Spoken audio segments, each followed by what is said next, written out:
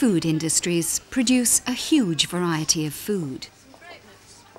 But how do our bodies make use of it? You may be fit, active, and in the peak of condition. Or elderly, retired, and needing a rest. Or you may be just at the start. But we all have this in common, a digestive system which processes food and passes the nutrients to cells throughout the body. We need it to grow, to be active, and to stay healthy.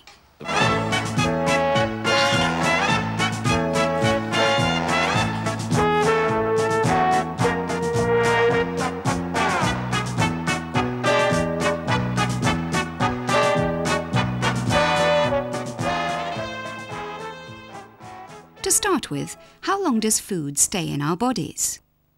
Well, it depends on the food and the person, but it can take 2 or 3 days. It moves quickly towards the stomach, where it stays for a while and then moves slowly through the intestines.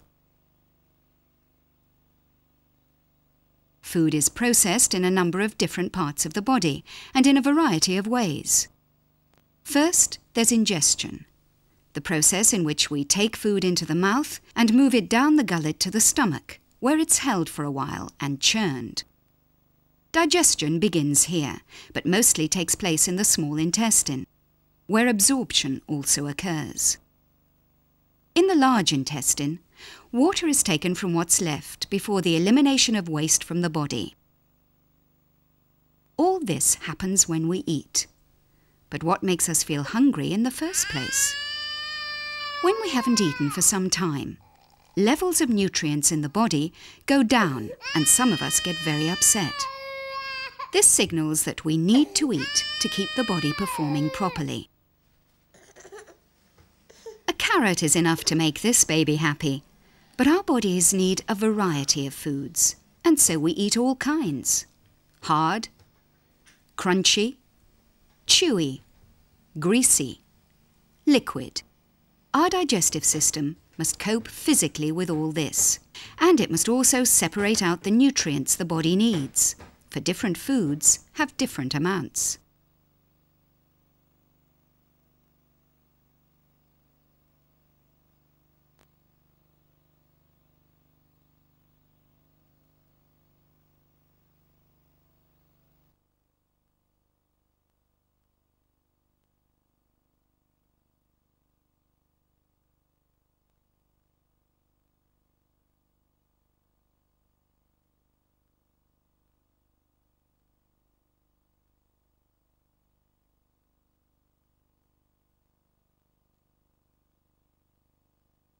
We take eating for granted, not just the food, but the process itself. When we sit down to eat, we don't think twice about what's happening. But if we tried to swallow most food just as it is, straight off the plate, we'd probably choke. The first act of digestion is a physical one.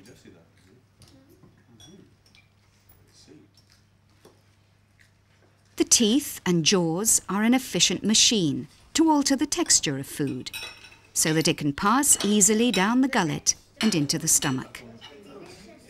You've got 3 types of teeth. You've got choppers at the front, which are very sharp and literally chop the food into pieces. If you've got food like meat, which is extremely tough, it has to be torn. So you have eye teeth here, which will tear the food. You've only got to watch a cat eating its food.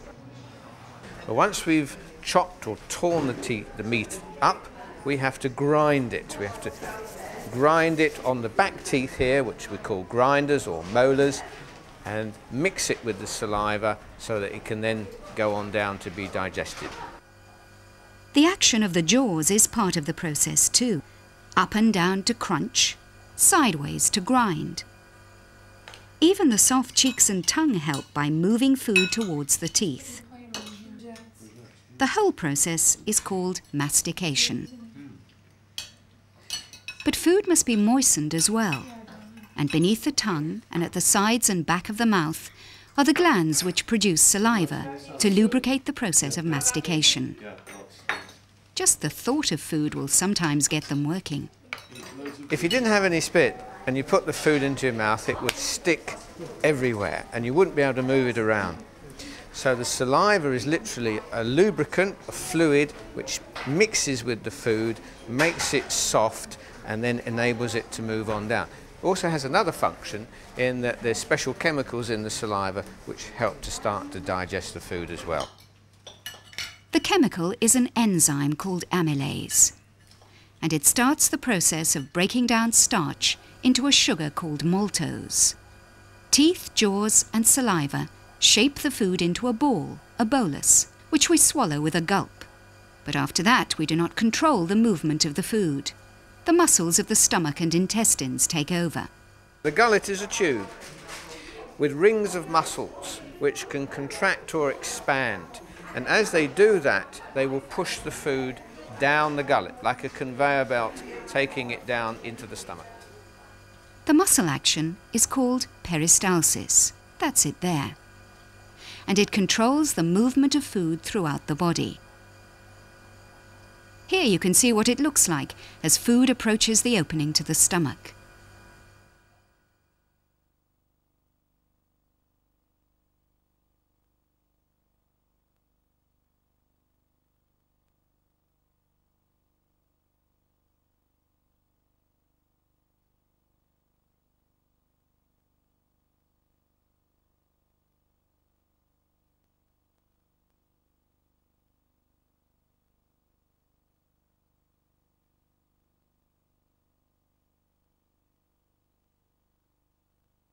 Here's the stomach, higher in the body than many people think.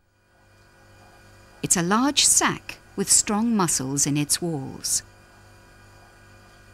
It has a distinctive part to play in the digestive process. Its first function is a physical one.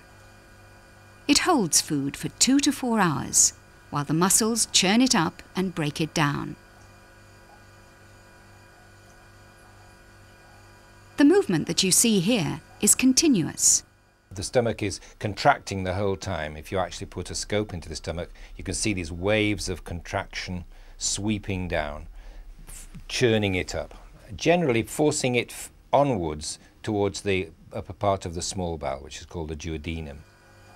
When we examine the lining of the stomach wall, here we're looking back past the endoscope to the stomach entrance, we find that it produces gastric juices. These contain an enzyme called pepsin, and the acid which that enzyme needs to start the breakdown of protein. The acid in the stomach activates pepsinogen, which is an enzyme, into pepsin, which starts protein digestion. And also the acid's got a very important defense mechanism, because there are germs all around the nose and the throat, and germs on a lot of the things we eat and have contact with. The acid in the stomach is acid enough to kill the germs. And it does actually kill them, because there are really no germs in the middle part of the bowel. The mixture of food and gastric juices, which is called chyme, must be moved to the intestines for the next stage of digestion. This is done via a ring of muscles, the pyloric sphincter, which squirts about 12 grams at a time into the upper part of the small intestine, the duodenum. The X-ray clearly shows the folds and ridges on the inside wall of the intestine, and these play an important part in the next stage of the digestive process.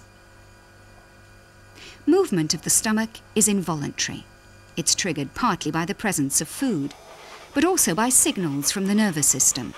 The sight, the smell, or even the thought of food is enough to excite us.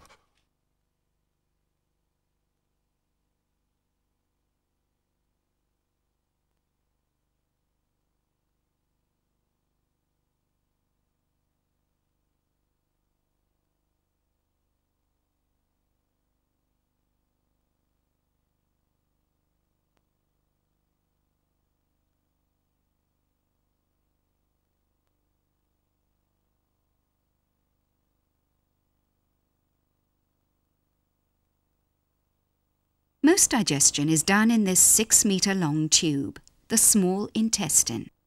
The food has to be moved through it physically, and while this is happening, it's also further broken down by enzymes, so that nutrients in it can be carried into the bloodstream.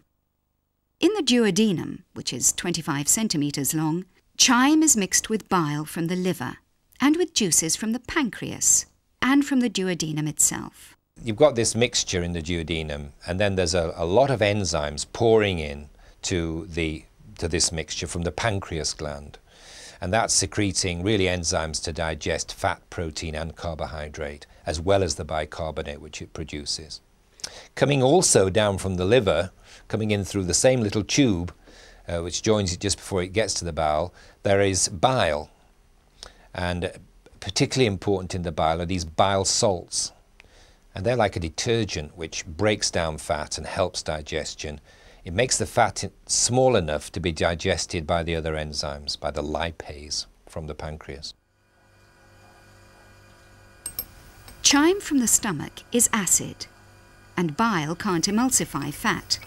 That is, can't break it into small droplets in acid conditions. But pancreatic juices contain bicarbonate, which is alkaline. The fat now emulsifies easily because the acid has been neutralized. The main enzymes in the pancreatic juice are amylase, which breaks down starch, lipase, which breaks down fat, and trypsin, which breaks down protein. As the food is broken down, vitamins and minerals are also released. The wall of the small intestine has permanent folds and tiny projections called villi, which make it look and feel like velvet and greatly increase the area in contact with the chyme. So 6 meters of intestine actually has a surface area of about 30 square meters. Food is in continual contact with this interior wall as it's broken down by the enzymes and moved along by peristalsis. Dietary fiber helps the action of peristalsis because it adds bulk to the food.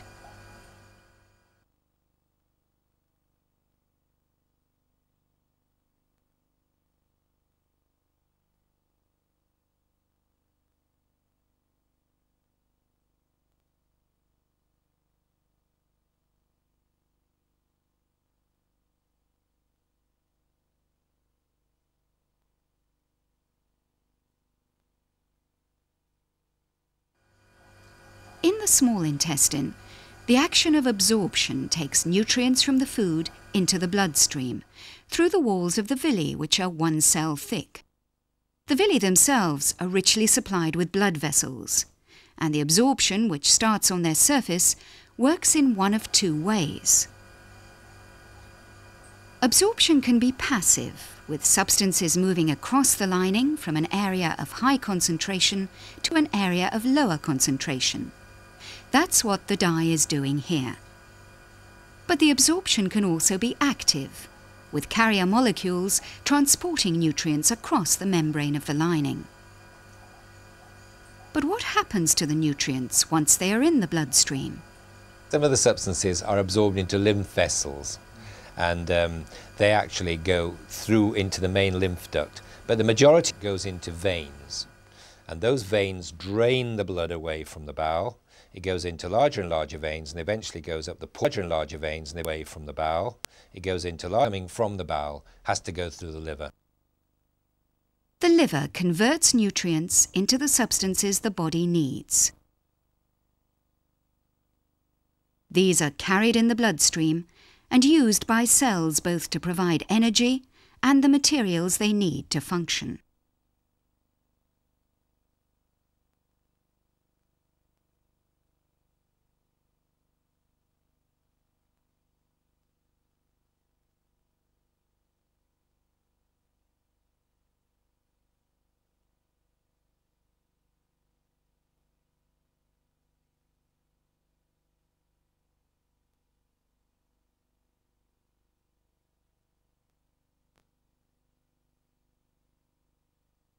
The final stage of digestion takes place in the large intestine or colon, which is 1 meter long and acts as a fermentation vessel.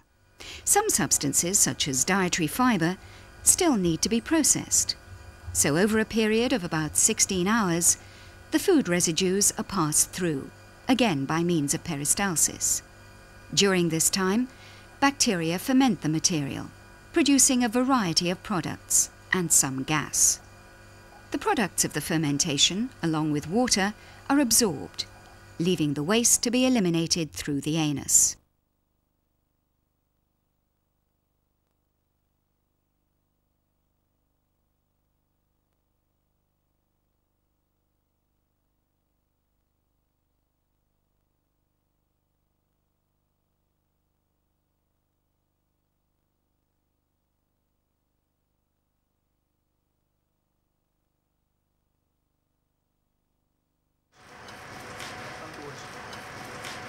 Okay, good. Do you like vegetables?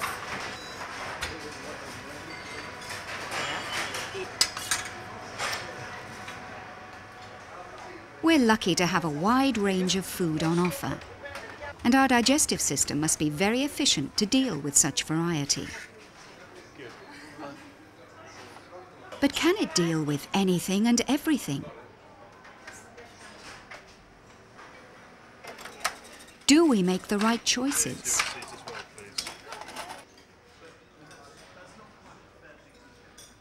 Our body can only take from food what there is in it. It's up to us to make sure we feed it the right mix of nutrients.